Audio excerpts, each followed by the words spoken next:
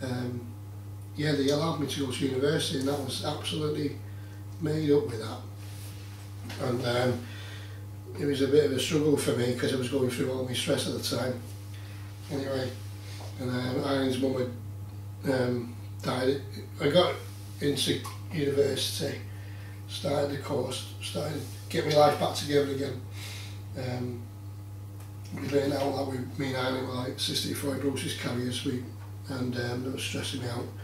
My mate in work died, Charlie, and Irene's mum had died of cancer. So a month to the day I tried to top myself because of all the stress. Yeah, it was probably one of the lowest points in my life. Yeah, I struggled for many years. I lost my voice at university because of all my stress. I lost it for about good over a year and a half, 2 years, lost my voice. Found it very difficult because I had to do the presentations and everything, and yeah, I've gone through stress. You can say I've got the t-shirt. These are my t-shirts, overcoming my stress. So I've been there, done that, got the t-shirt. In a way.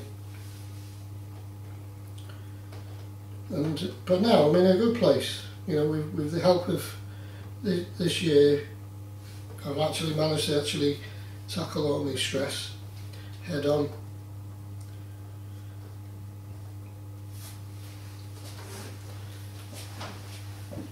Like I say, most of the time I've always looked on the bright side of life, you know. There's a lot, I mean, my problems are pale into insignificance compared to a lot of people.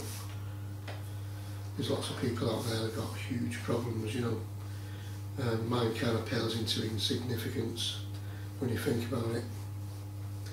You know, mine kind of snowballed into, started off from something very small and stupid into a huge bloody problem, and because he hadn't addressed it, and then, you know, it just snowballed. But now I'm in a good place. I'm doing all these positive things. Like I say, I'm still off work because I'm with the psychiatrist. They've increased my tablets, and they just want to see how we get on, obviously, because they just want to make sure I'm alright and I'm not going to throw a wobbler again. And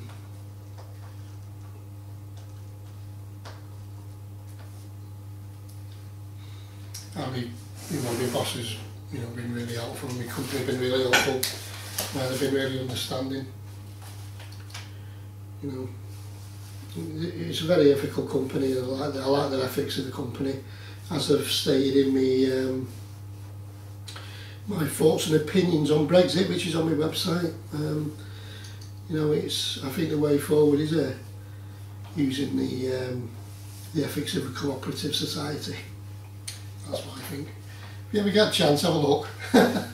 You might bore you stiff, but I guess they're my thoughts and opinions of how the country should be moving forward. And I suppose how the world should be moving forward, really. All working together, not fighting against each other, causing wars and conflicts.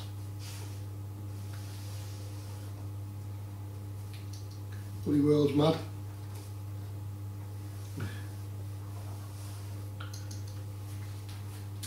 I'm getting alright. There's quite a lot of characters in here that I've got to build up on here.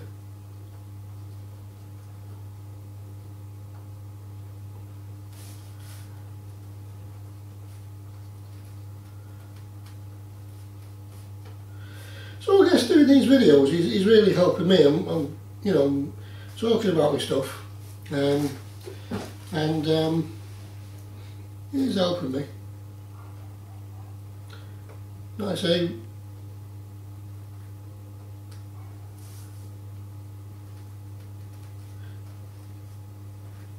lots of people out there have got lots of issues, you know.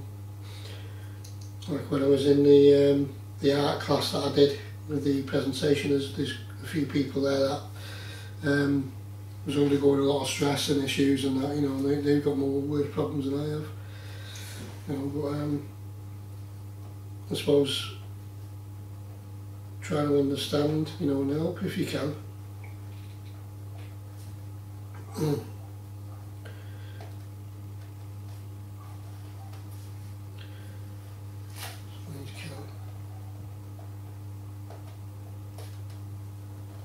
Again, quite into it, doing these characters, they're looking really quite nice.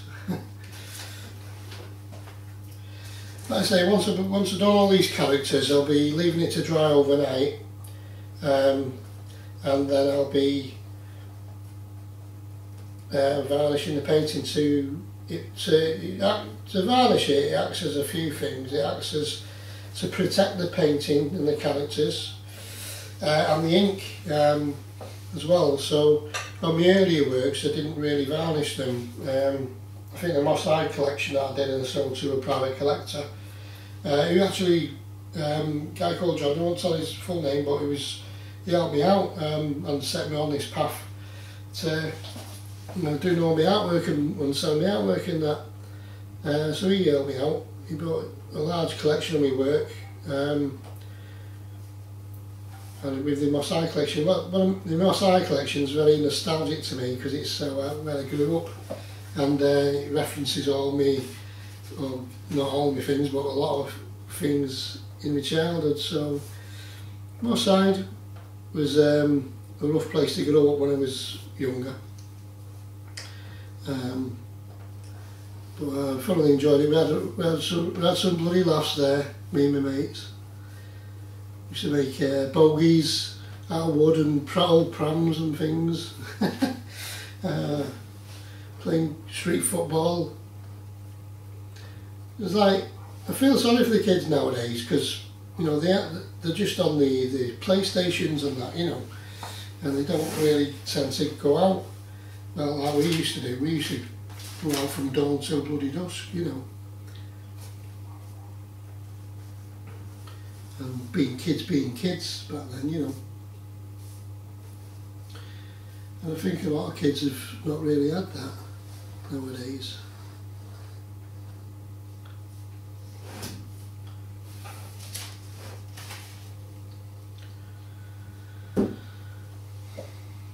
Tell you another story about my dad. Now, like I said, he was in the RAF, and they used to have like these outside toilets, and all the RAF guys had made them out of like lengths of wood, big long lengths of wood with cut holes in them and buckets underneath to put where your poo was going to go into. Anyway, my dad's there sat reading his paper one day on the toilet, and this flap opens up at the back while he's on the toilet when he's chatting to his mate, and one of the maids who clean the buckets out comes underneath him, grabs his bollocks and starts tickling him and says, "Hello, Johnny." "Hello, Johnny," bloody hell. Bloody rumbuggers. That's really funny. I'm doing this Leeds logo now. So it's like a big banner I'm going to do on the actual ground itself. So like I say, I've done it with the paint, just in a free flowing style. I'm not going to do a perfect emblem of Leeds Football Club. I'm just going to do like an indication.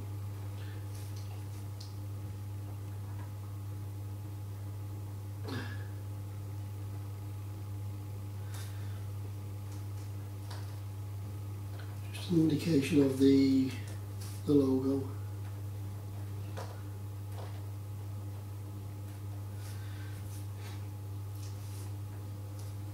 That's enough on that one.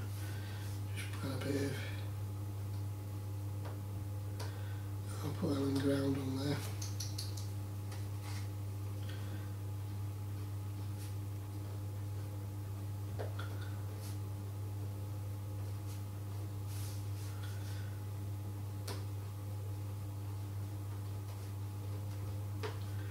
There you go, bit of Ellen Ground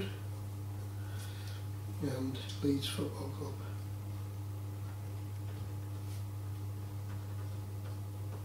like I say, I've done a lot of pictures. I've done Manchester City. I've even done Manchester United. You know, so on there I've done Man City, because I'm a Man City fan. I've done Man City grounds, United grounds, Liverpool, Everton. I'm kind of not biased in a lot of the football clubs. I think you know, with Leeds, Leicester City Football Club, bloody hell, they did amazing, didn't they? I thought good, look good on them when they won that. You know, it's not often that you get a smaller club doing that.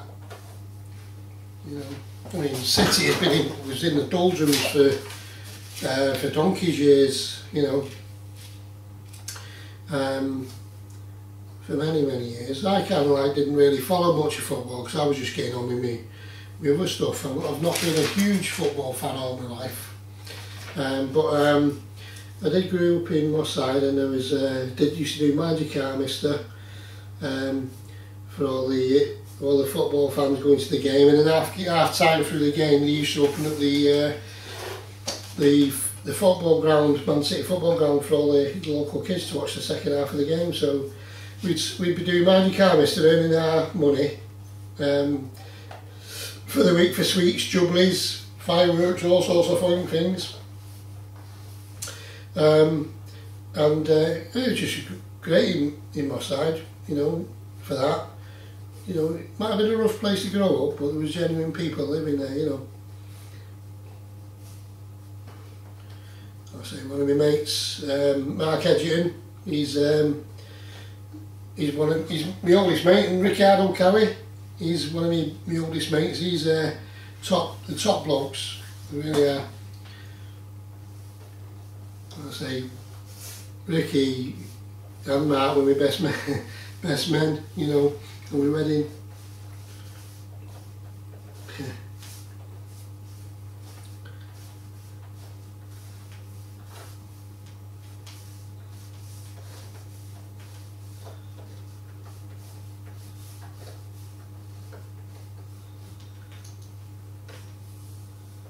Well, such good laughs when we was kids. We had good days and bad days, you know, like everybody else. There was good people and bad people in Moss Side. You get that wherever you live, good and bad, you know. You get that throughout society, no matter what race or religion you are, you know. There's always good and bad in every society. But it's about learning about taking the good with the bad. And just having a happy life.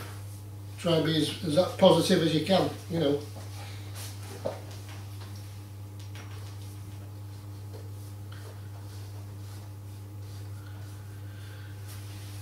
I always remember one year, was it in Moss Side, there was this derelict old shop on near the corner of Claremont Road and Princess Road, and it was all full of derelicts. All the floorboards had been ripped up, well, half of them, and somebody had this smart idea of putting all arcade machines in there. Bloody, must have been about 100 of them, arcade machines or something like that, pool tables and all sorts. It was bloody lethal. You go upstairs and there was like floorboards missing and all sorts. And there was lots of fights there as well at the time, but eventually it got closed down. But it was, yeah, that was another thing that was there. Used to go to Georgie's Barbers as well, and in the back there was like, he had arcade machines. He had arcade machines there and a pool table, so we used to play in the arcade machines, and on the pool table, and we used to put, when he wasn't looking, we used to, like, when you put the ball, you somebody put the hand there so the ball don't go down. So you'd have longer on the pool table. Also, somebody thought up with the idea of if you put like an electric gas fire lighter into the money slots of the arcade machines, then you get free credits. So a lot of the guys used to do that. and get free games and that. Until the owners worked out and started putting alarms on the on the arcade machines. Happy days.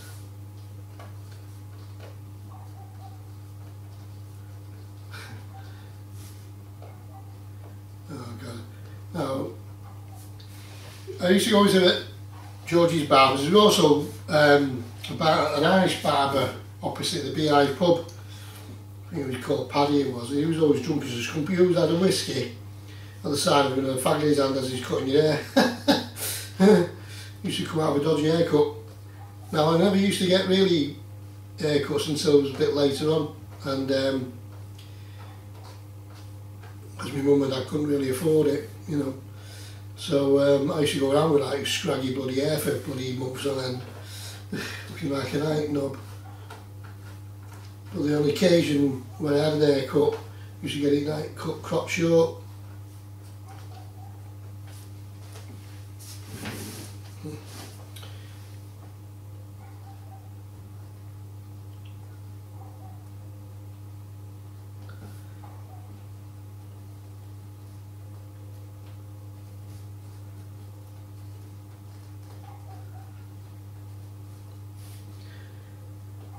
Yeah, my sides kind of like changed from when I was a kid.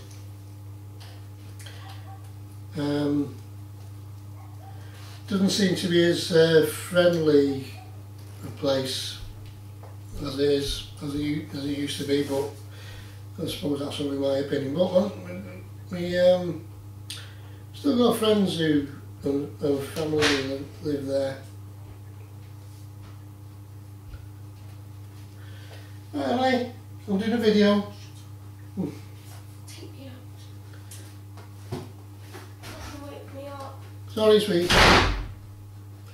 That's my daughter. Shut up!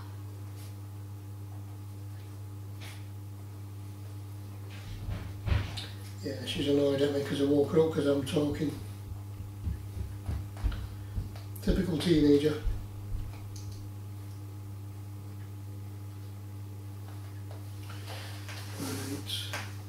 So I'm halfway through this painting.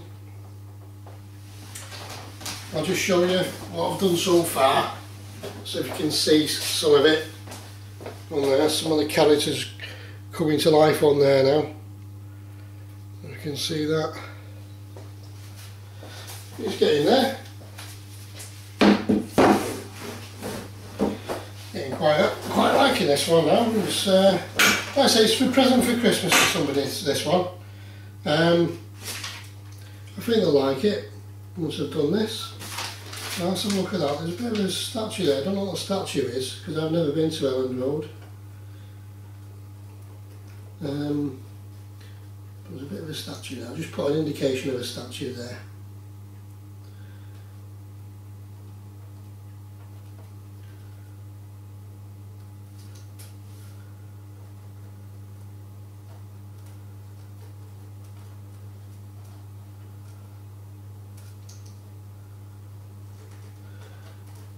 I don't know whether they're going to put it in the living room, this painting, or in the bedroom or anything. But I think these football grounds do look really good because it's a cityscape, and it's not like, you know, when you get your football memorabilia or whatever. A lot of, you know, the time is the missus hates football and the mister wants the football in the living room, but this is a bit of a compromise really because they look good, you know, on the walls.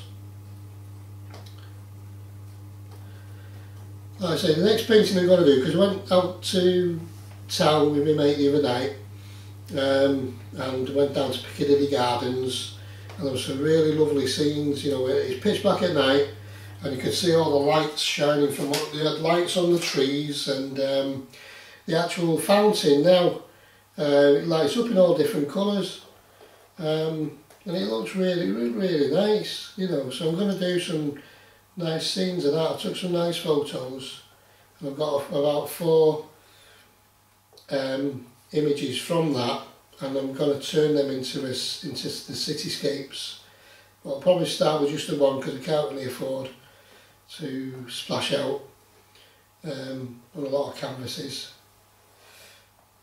But I think the next one I'm going to do is going to be that. I'm going to be doing that.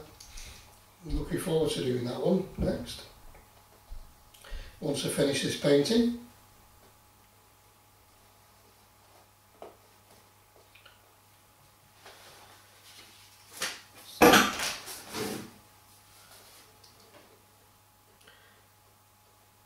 So, talking about football, was it me and my mate years ago, I had an old Mini, you know, the first Minis, the small Minis, going down, I think it was to Hull to watch a game with my mate.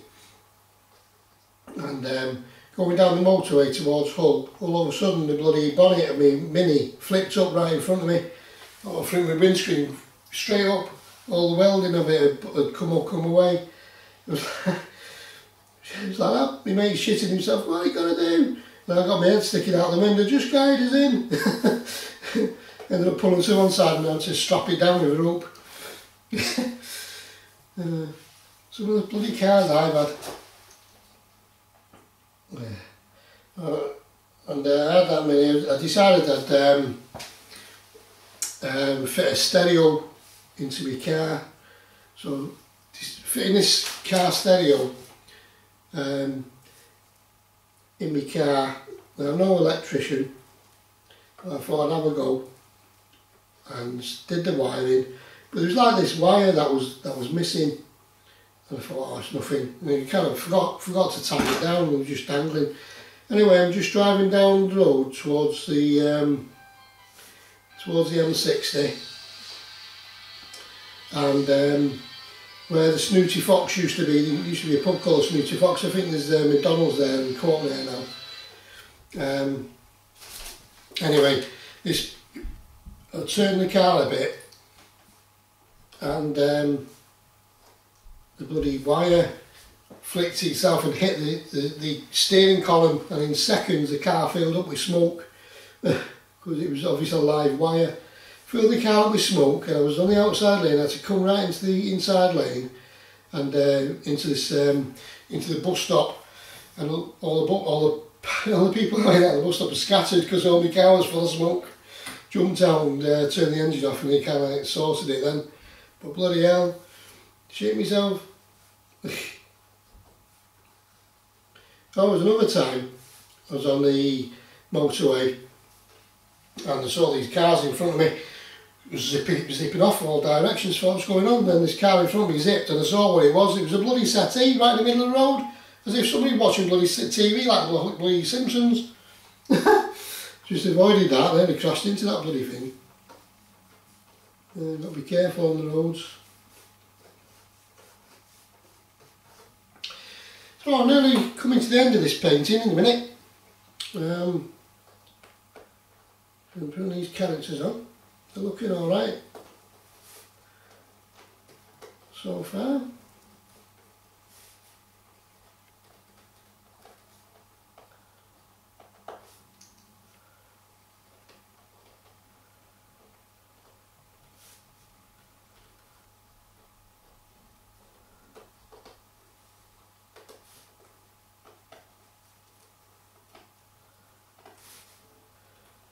I've just got some new business cards printed up. My mum kindly bought them me for a Christmas present.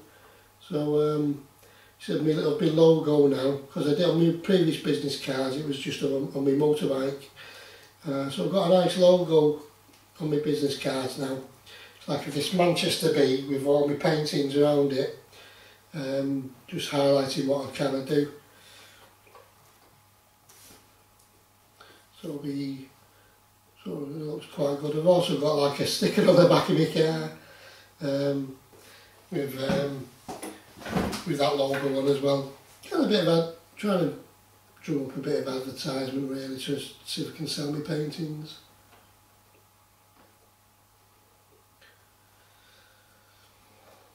Sold a few over the last month. They kind of rolling in, but it's not really we'll see how it goes. You know, they are getting more popular in my artwork that I'm doing.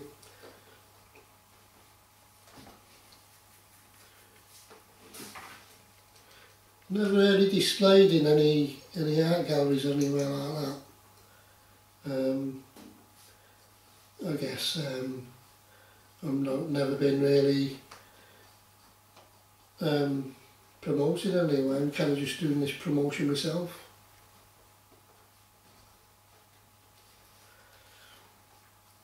I've approached a few galleries, but they've kind of like turned me down and that, saying for whatever reason.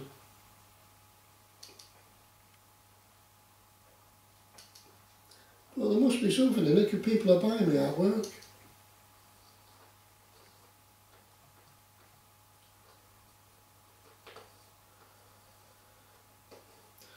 Like I say, I do like the way I do things now. It's a free-flowing style that I enjoy doing, and it's a bit of a twist, a new twist on Lowry's work, I'd say. Do it in a modern style.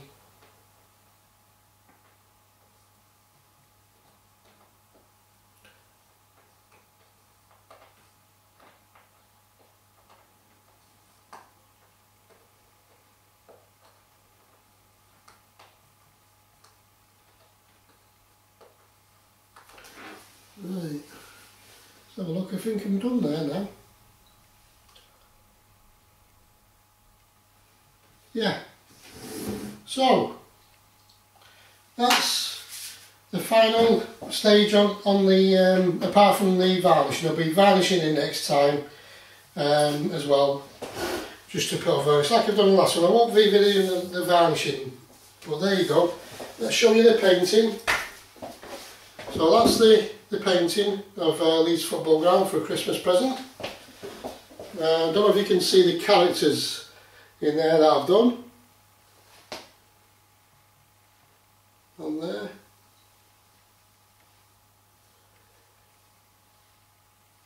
You've got the football group on there, but I think that's turned out not too bad. So, so everybody, thanks very much for watching again today. Hope it's not been like watching paint dry. And enjoy the rest of the day, be positive, and I'll see you next time. Alright, have a good day.